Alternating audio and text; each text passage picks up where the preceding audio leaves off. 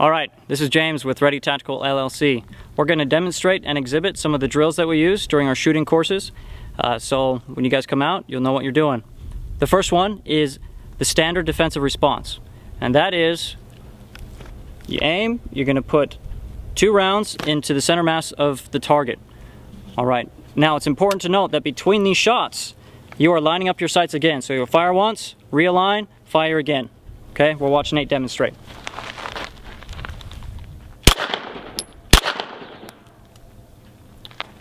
Alright, so there it is.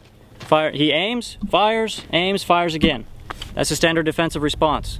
Now, sometimes the standard defensive response doesn't take down the threat.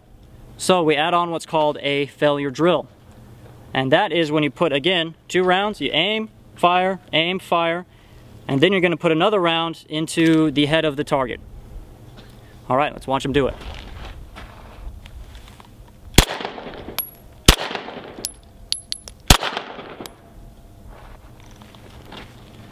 Alright, so that's the failure drill. The next thing we want to talk about is sometimes we're a little closer to the target than we'd really want to be, and that's when we do what's called a hammer pair. That's when you pull up, you line your sights, and you're going to pull the trigger twice. You don't aim in between the shots like the standard defensive response and the failure drill. Alright, so let's see Nate perform a hammer pair.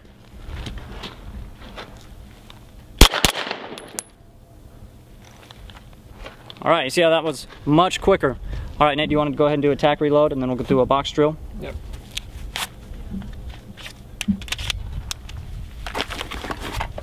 Okay, the next drill is called a box drill, and this is when you're engaging more than one target, engaging multiple targets. The idea behind it is you want to effectively and quickly put rounds in each target, and then you come back and finish them off. So in this example, we're having 2 targets. He's going to put 2 rounds in the first, 2 rounds in the second, and then 1 in the second in the brain, and then another brain in the first target. So you're forming essentially a box, hence the name box drill. Alright, let's watch him perform.